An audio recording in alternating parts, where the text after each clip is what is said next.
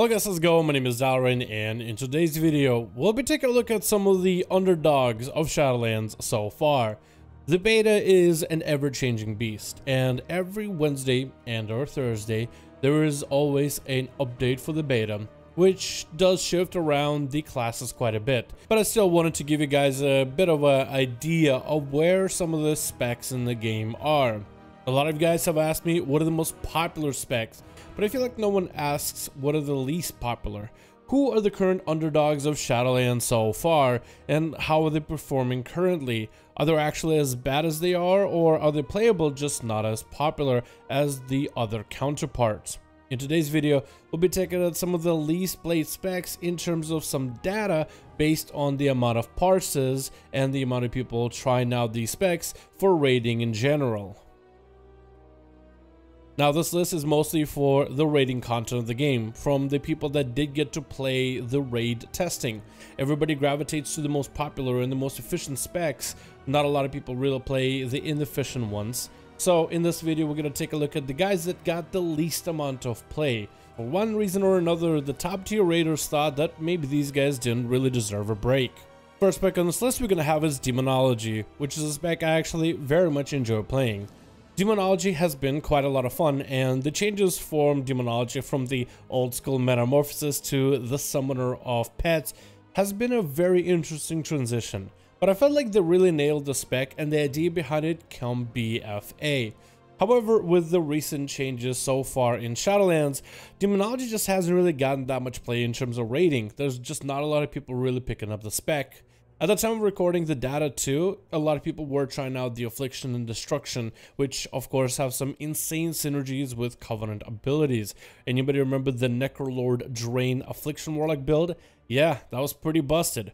But for Demonology, there must be other reasons as to why it's just not as picked as often. I think one of the biggest things that would really hold it back, no matter how good the spec is, are going to be the pets. You're having to deal with NPCs to do the job for you. All you're doing is summoning them and then kind of hoping that they actually do stuff.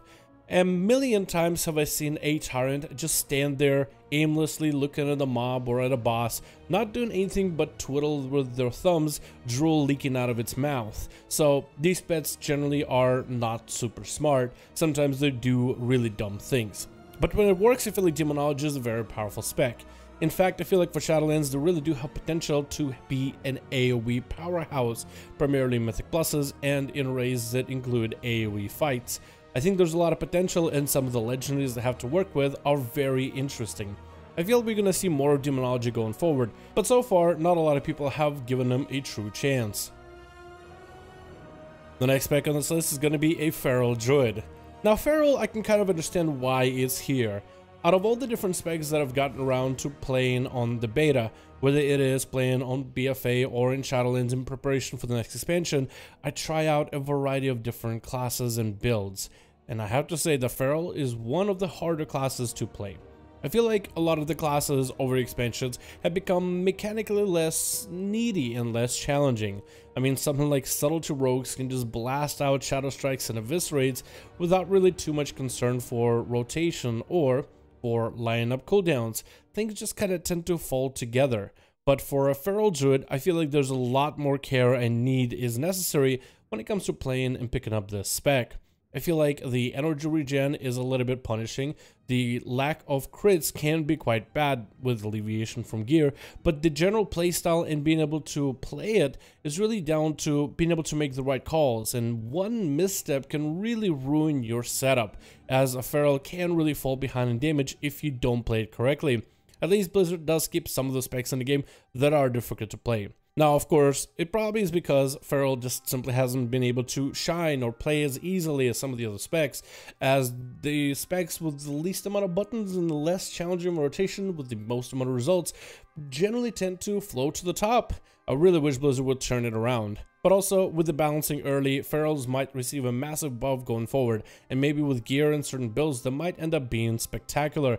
But definitely one of the things that is going to be a hurdle for a lot of people is the challenging playstyle. The next class on this list is a Fire Mage, and what a long fall from grace that was. Fire mages are not terrible, and none of these specs on this list really are, but fire mages are simply not as popular as Arcane was at some point, or Frost. And especially with Frost Legendary getting nerfed, I wonder if a lot of people are really giving Fire Mage another look-see. Now, Fire did go through a couple of weird changes. First of all, there was a change to your Ignite, where, yes, Blizzard gave you back your Phoenix Flames, but now you can only spread your dots without Natural Cleave, rather through Phoenix Flames itself, giving you a lot more buttons to press in general, making your rotation a lot more complicated.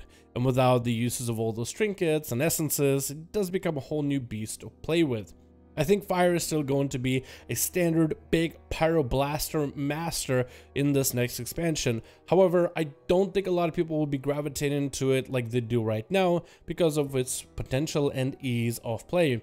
As long as you were able to get the big buster combo during your Rune of Power, that's all you really need to know about Fire Mage, at least to begin with, and start really slamming out some big damage.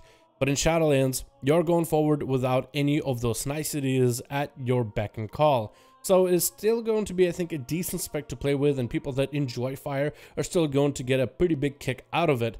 But currently, as the spec stands right now, just not a lot of people have given it a true shot. Speaking about true shot, we're going to talk about hunters. You would think with that joke I would be talking about marksmen, but no, they've been doing pretty good. Let's talk about the survival hunter, the red-headed stepchild of the family. Survival has been in a weird spot, I think, since the beginning of Legion. Ever since Blizzard made survival from a range spec that was all about dot management with Black Arrow and Explosive Shot, down to a melee class with a bleed and dropping down caltrops and grenades, which was a very interesting idea, turned in BFA into a more simplified version of the spec.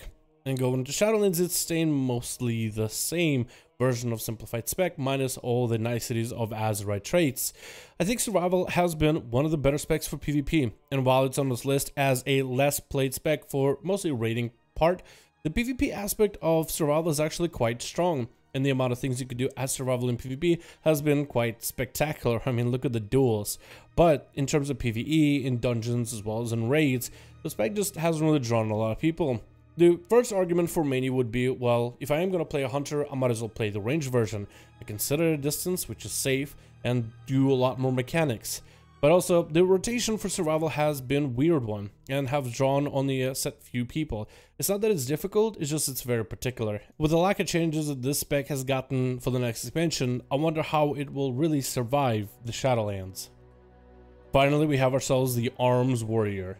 Now this one has gone through quite a lot of changes, which I felt were really good. The mastery change to make you less about bleed, more about the big hit, was a great change for Arms, to make it more about bursty damage, big executes, massive mortal strikes. But I feel like this is just one of the specs that really benefits from gear heavily. If you have to play Fury Warrior or Arms Warrior with very basic gear at the very beginning of an expansion, Arms Warriors generally tend to scale very well late game. But I think it's just scaling without enough haste in order to back up the playstyle is something that's simply going to hold it back. I mean, Blizzard could buff it out of nowhere tomorrow and it could be insane, but so far Arms has been on the backside in comparison between Fury and Arms. In fact, most warriors are actually okay between playing either spec. Not a lot of people are really super particular of playing one specific playstyle. But for those of you that are, I think Arms is going to wait a little bit before it really starts to ramp up. But of course, we are still in early beta, there's still a lot of tuning to be done. And that's going to be all the specs that I have on this list. I wanted to highlight these specs as underdogs in hopes that maybe we'll see some of the changes for these specs going forward. We still have quite, I don't even know how many updates for the beta, but I would think quite a lot, as we still don't know when the release date will be moved to for Shadowlands itself. It is supposed to be the 27th of October, which I think from here on is about 2 weeks from now. So hopefully it'll give Blizzard enough time to adjust the trajectory with these specs and try to make them better. But thank you guys so much for watching this video. Let me know your thoughts in the comments below what you think about these specs, and I'll see all of you guys in another video.